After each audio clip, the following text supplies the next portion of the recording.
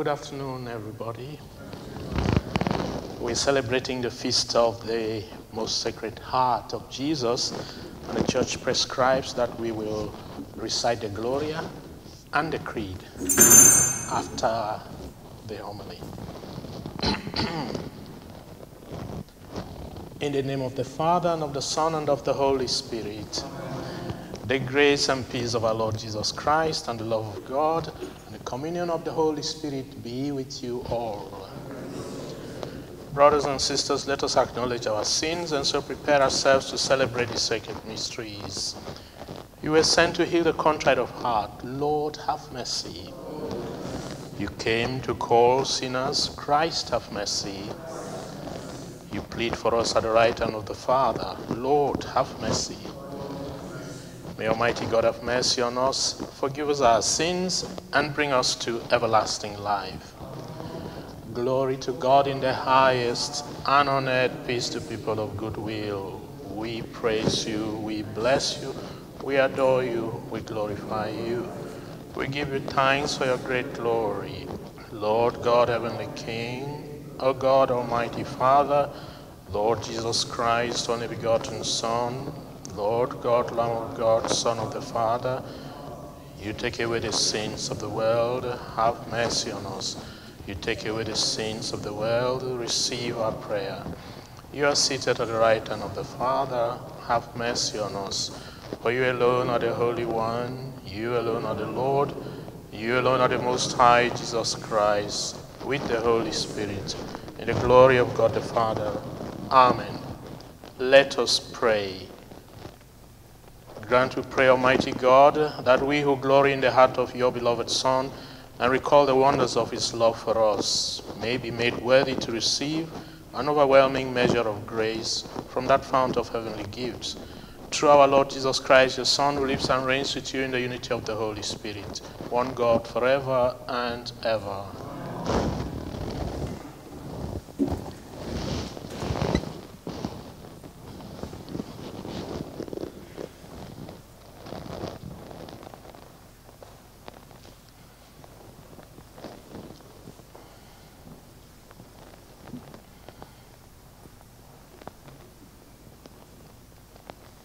A reading from the prophet Hosea. Listen to the word of the Lord. When Israel was a child, I loved him, and I called my son out of Egypt. I myself taught Ephraim to walk. I took them in my arms. Yet they have not understood that I was the one looking after them. I led them with reins of kindness, with leading strings of love. I was like someone who lifts an infant close against his cheek. Stooping down to him, I gave him his food. How could I treat you like Abraham, or deal with you like Zebulun? My heart recoils from it. My whole being trembles at the thought. I will not give rein to my fierce anger. I will not destroy Ephraim again, for I am God, not man. I am the Holy One in your midst, and have no wish to destroy. The word of the Lord. Thanks be to God. With joy you will draw water from the wells of the Saviour. With joy you will draw water from the wells of the Saviour. Truly God is my salvation. I trust I shall not fear. For the Lord is my strength, my song. He became my Saviour. With joy you will draw water from the wells of the salvation. With joy you will draw water from the wells of the Saviour. Give thanks to the Lord, give praise to his name. Make his mighty deeds known to the peoples. Declare the greatness of his name. With joy you will draw water from the wells of the Saviour. Sing a psalm to the Lord, for he has done glorious deeds. Make them known to all the earth. People of Zion, sing and shout for joy, for great in your midst is the Holy One of Israel. With joy you will draw water from the wells of the Saviour.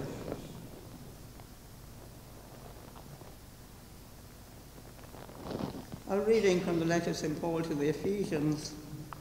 I, Paul, am less than the least of all the saints, have been entrusted with this special grace, not only of proclaiming to the pagans the infinite treasure of Christ, but also explaining how the mystery is to be dispensed.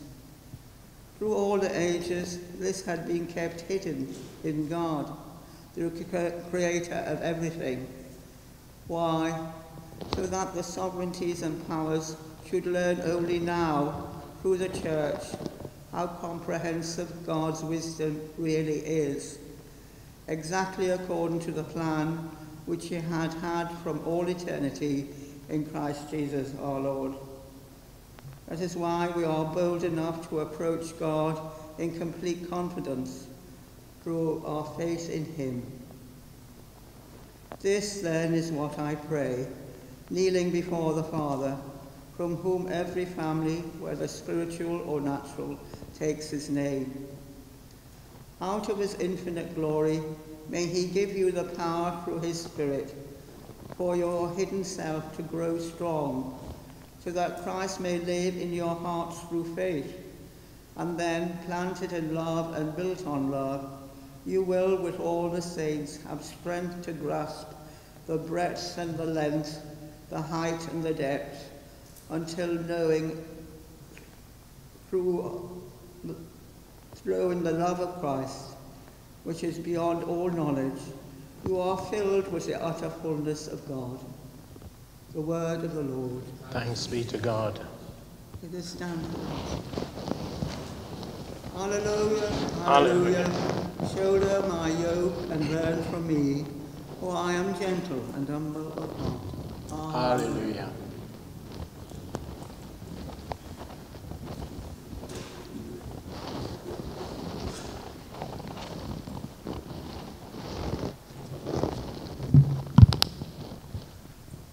The Lord be with you.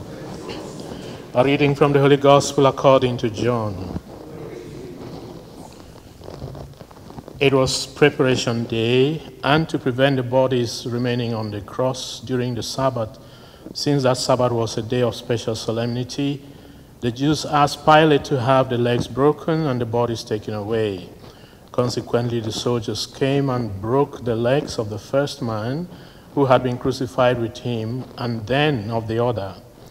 When they came to Jesus, they found he was already dead, and so instead of breaking his legs, one of the soldiers pierced his side with a lance, and immediately there came out blood and water.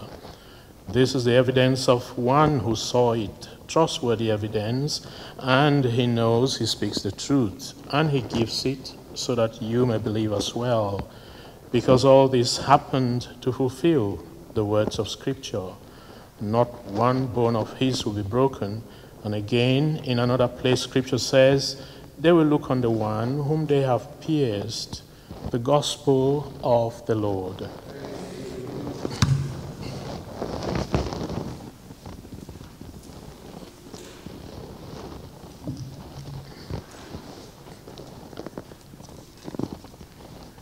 In many churches all over the world, there is a custom of making devotions to the Sacred Heart of Jesus on the first Friday of the month with some Eucharistic celebration. This is done in order to give thanks to Jesus for our redemption and for his infinite love and mercy, and also to make reparation for our own sins and the sins of the world. Today, the Church puts before us the Feast of the Sacred Heart so that we can contemplate the benefits which we derive from the love of Jesus, symbolized by his heart. Our Lord is our model. By imitating him, we learn the attitude which should characterize our relationship with him and with our neighbor. Christ is the head of the mystical body. He has the power of communicating to us the graces that flow from the divine Godhead. Our devotion to the Sacred Heart of Jesus helps us to acquire the virtues which can transform us so that we grow in his likeness.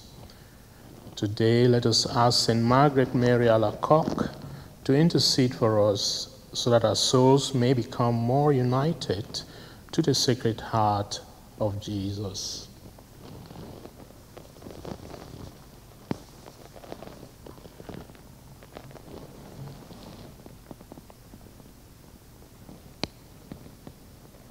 O most holy heart of Jesus, fountain of every blessing, make us humble, patient, and pure, and wholly obedient to your will. Lord, hear us.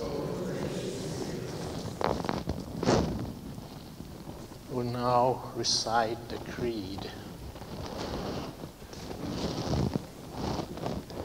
I believe in one God, the Father Almighty, maker of heaven and earth, of all things visible and invisible. I believe in one Lord Jesus Christ, the only begotten Son of God, born of the Father before all ages, God from God, light from light, true God from true God, begotten not made, consubstantial with the Father. Through him all things were made. For us men and for our salvation, he came down from heaven, and by the Holy Spirit was incarnate of the Virgin Mary and became man. For our sake he was crucified under Pontius Pilate. He suffered death and was buried, and rose again on the third day, in accordance with the Scriptures. He ascended into heaven, and is seated at the right hand of the Father. He will come again in glory to judge the living and the dead, and his kingdom will have no end. I believe in the Holy Spirit, the Lord, the giver of life, who proceeds from the Father and the Son, who with the Father and the Son is adored and glorified, who has spoken through the prophets. I believe in one holy Catholic and Apostolic Church. I confess one baptism for the forgiveness of sins, and I look forward to the resurrection of the dead and the life of the world to come.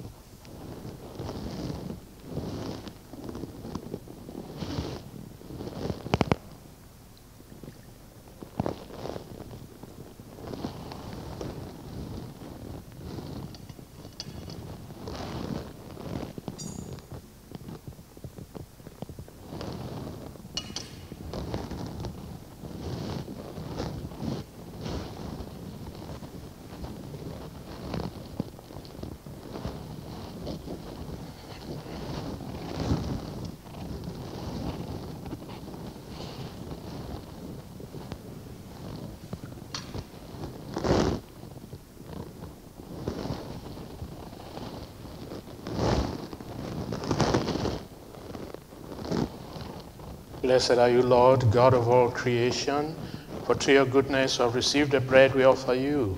Fruit of the earth and work of human hands, it will become for us the bread of life. Blessed are you, Lord, God of all creation, for through your goodness we have received the wine we offer you. Fruit of the vine and work of human hands, it will become our spiritual drink.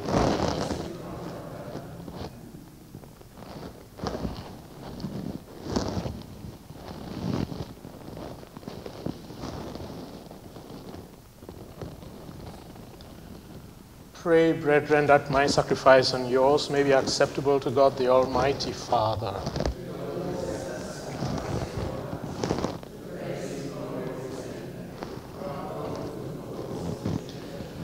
Look, O Lord, we pray on this surpassing charity in the heart of your beloved Son, that what we offer may be a gift acceptable to you and an expiation of our offenses through Christ our Lord.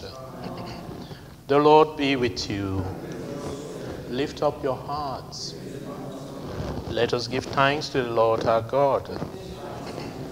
It is truly right and just, our duty and our salvation, always and everywhere to give you thanks, Lord, Holy Father, Almighty and eternal God, through Christ our Lord. For raised up high on the cross, he gave himself up for us with a wonderful love, and poured out blood and water from his pierced side, the wellspring of the church's sacraments, so that won over to the open heart of the Savior, all might draw water joyfully from the springs of salvation. And so with all the angels and saints, we praise you as without end we acclaim.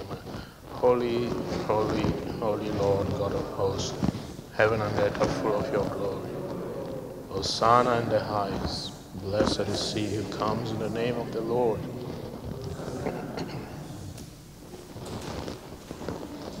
You are indeed holy, O Lord, the fount of all holiness. Make holy therefore these gifts, we pray, by sending down your Spirit upon them like the dew falls, so that they may become for us the body and blood of our Lord Jesus Christ.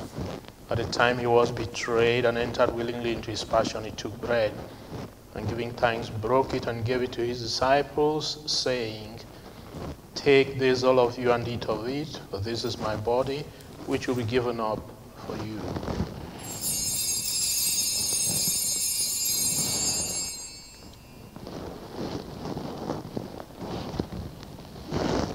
In a similar way, when supper was ended, he took the chalice, and once more giving thanks, he gave it to his disciples, saying, "Take this, all of you, and drink from it, for this is the chalice of my blood, the blood of the new and eternal covenant, which will be poured out for you and for many, for the forgiveness of sins. Do this in memory of me."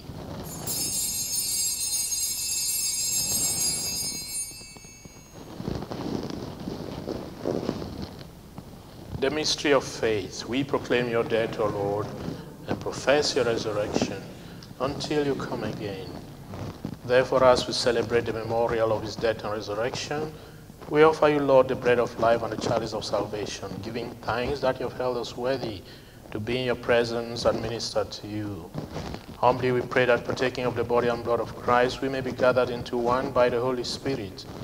Remember, Lord, your church, spread throughout the world and bring her to the fullness of charity, together with Francis, our Pope, and Mark, our Bishop, and all the clergy. Remember also our brothers and sisters who have fallen asleep in the hope of the resurrection, and all who have died in your mercy. Welcome them into the light of your face.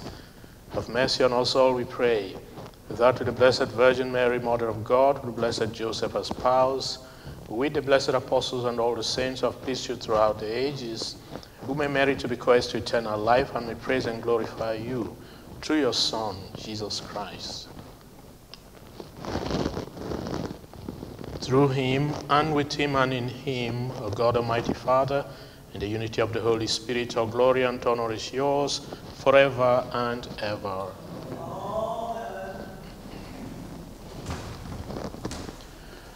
At the Savior's command and formed by divine teaching, we dare to say, Our Father, who art in heaven, hallowed be thy name.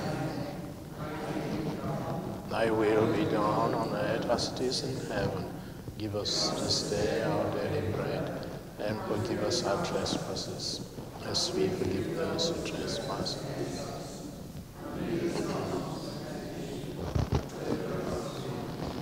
Deliver us, Lord, we pray, from every evil. Graciously grant peace in our days, that by the help of your mercy we may be always free from sin and safe from all distress, as we await the blessed hope and the coming of our Savior, Jesus Christ. Lord Jesus Christ, you said to your apostles, "Peace I leave you, my peace I give you. Look not on our sins, but on the faith of your church, and graciously grant a peace and unity in accordance with your will, who live and reign forever and ever." The peace of the Lord be with you always. Lamb of God, you take away the sins of the world. Have mercy on us.